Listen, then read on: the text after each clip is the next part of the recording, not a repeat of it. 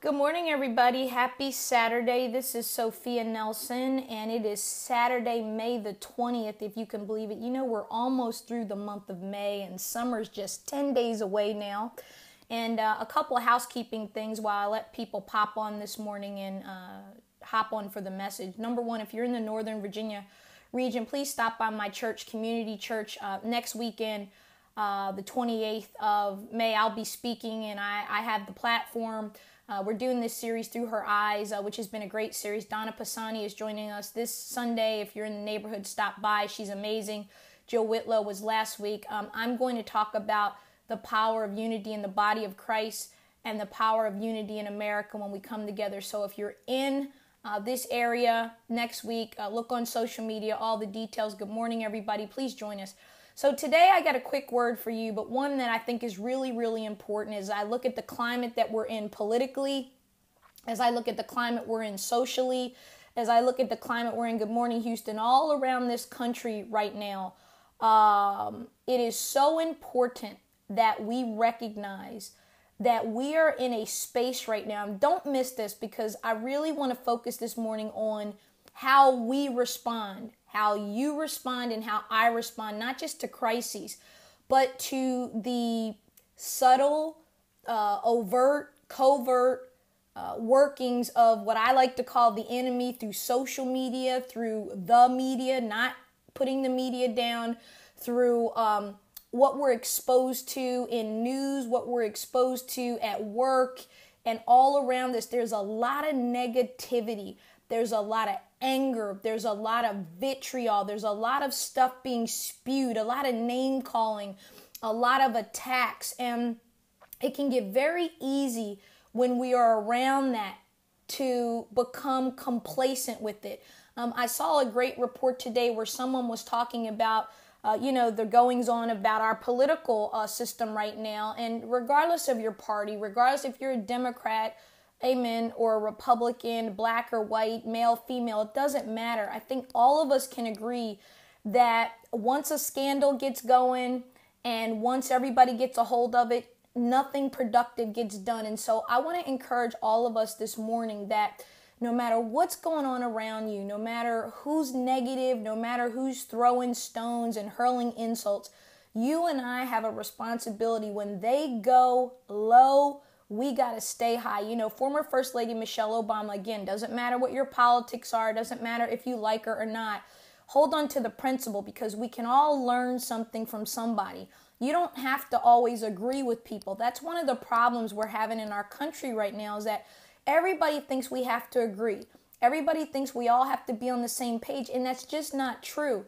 The beauty of what makes us great in America is that we don't always agree, that we don't always have the same vision for how this great nation plays out. But at the end of the day, we all love our country. And what I want to encourage us to do this morning is to not engage in the negativity. You know, the herd mentality, the crowd mentality is really easy to take hold of. You know, when I see those guys throwing stones, I pick up a stone and I throw it at somebody and hit them in the head. I don't have to know them. I don't have to know anything about them, but I join in with the abuse. I join in with the name calling, and that's not who you want to be. Amen. Amen. That's powerful. And I would also add, let's help the homeless person too. Let's not just learn from them, good morning, but let's learn from them. And so this notion of when others go low and you stay high, let's break this down a little bit. Good morning, Baltimore.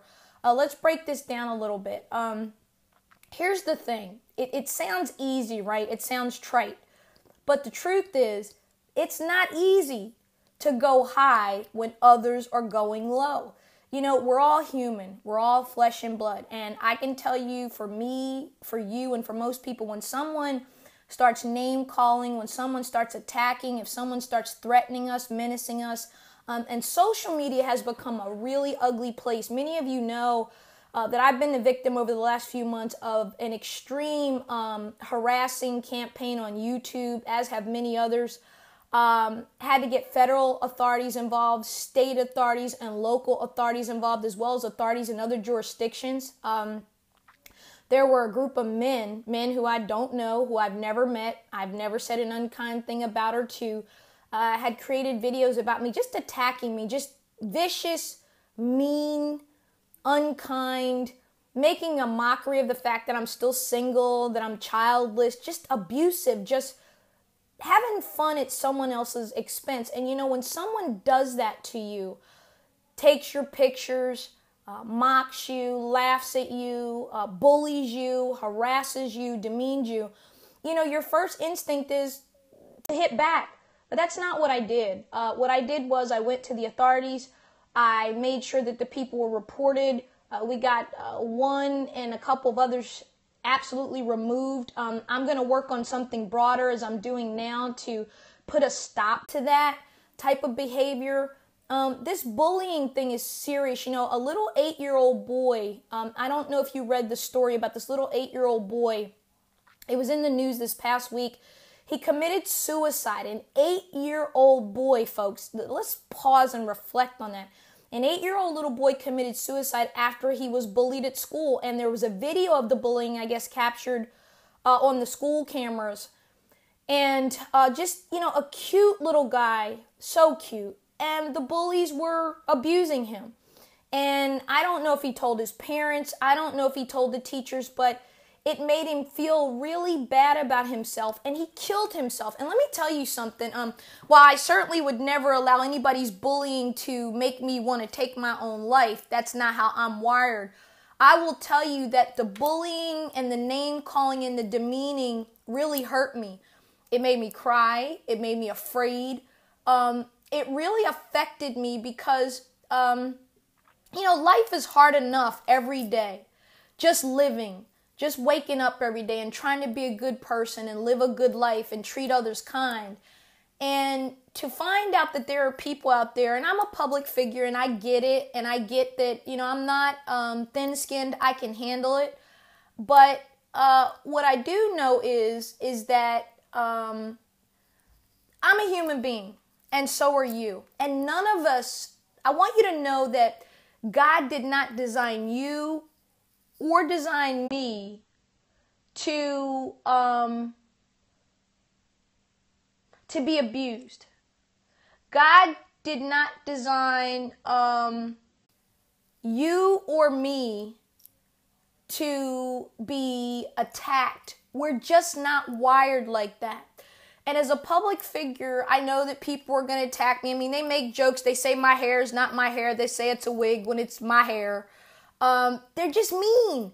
And what I had to finally do, and don't miss this, because in order to stay high and not go low and not give into the temptation to expose the things about these individuals that I know through being well connected, through having now files on them and knowing where they live and what they do. And as I began to learn about these people that were doing this type of harassment of not just me, of many women, of many other people, what I began to learn is that this is a cottage industry of lowness, of low behavior, of lowballing, of anger, of spewing, of hate. And what I realize is these people don't feel good about themselves, folks. They have no self-esteem.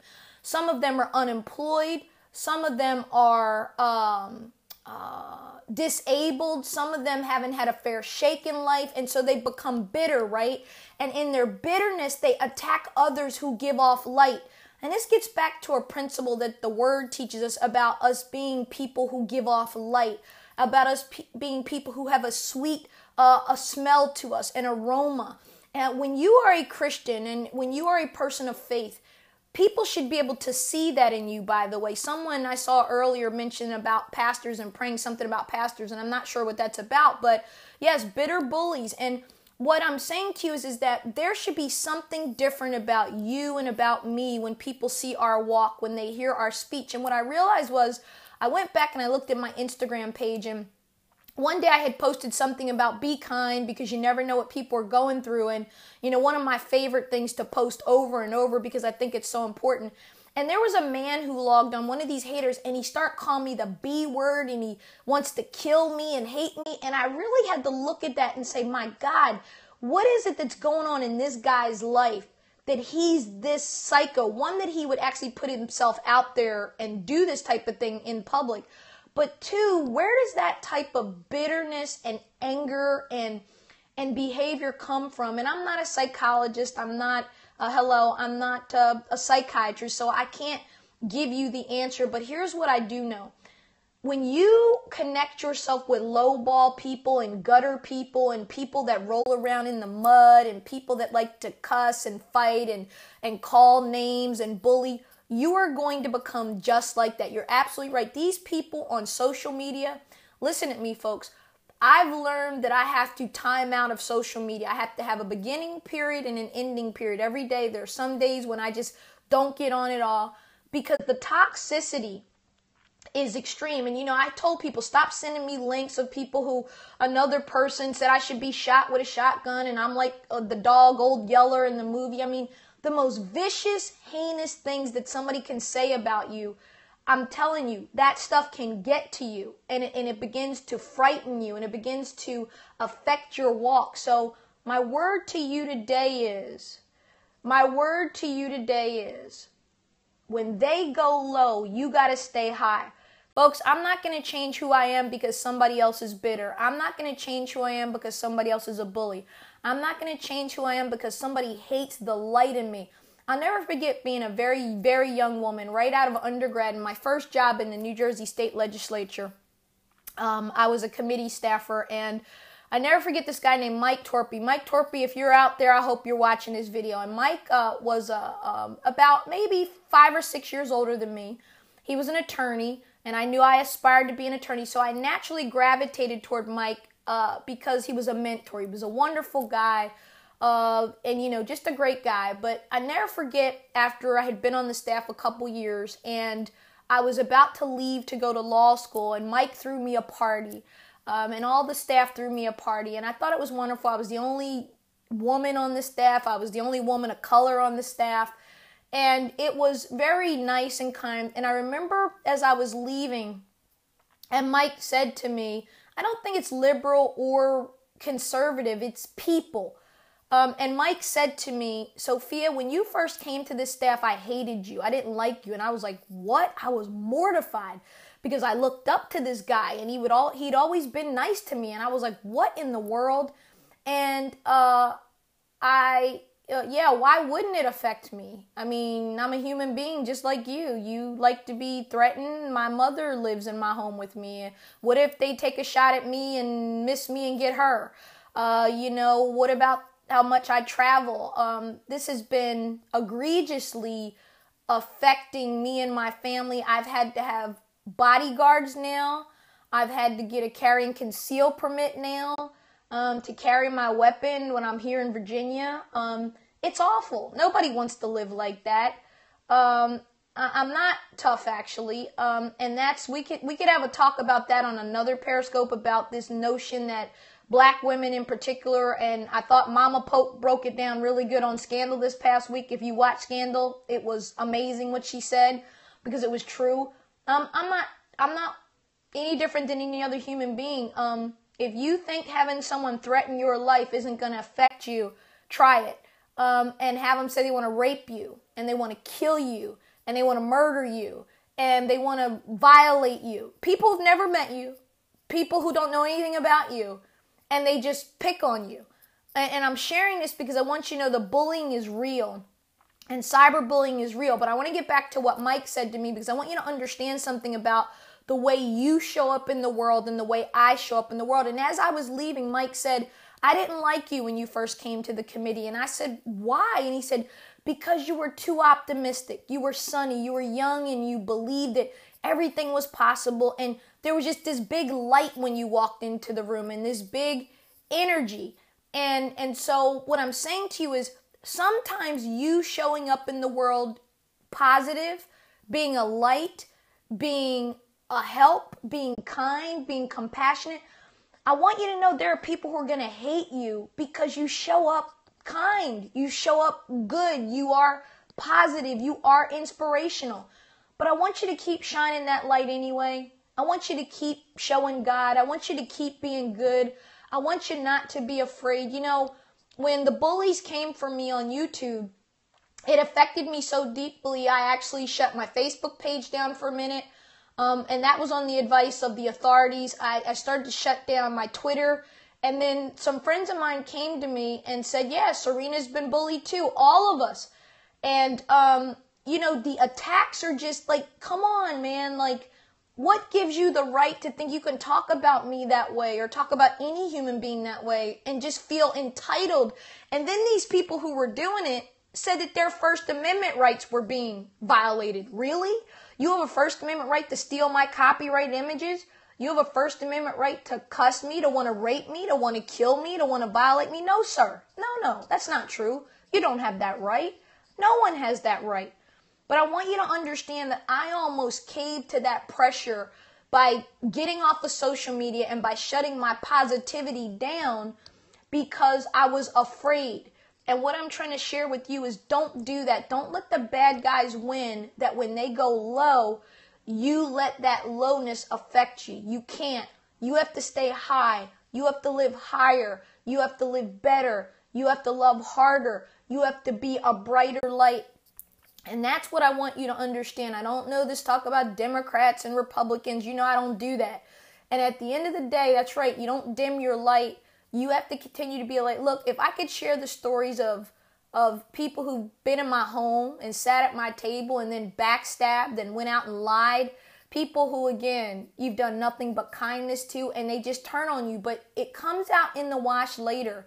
And Oprah said this best: you can't be friends with people who want your life. A lot of people can't be around positivity. A lot of people can't be around people who are going up because their lives are stuck or their lives are low. Envy, what did I say? All envy starts as admiration. All envy starts as admiration.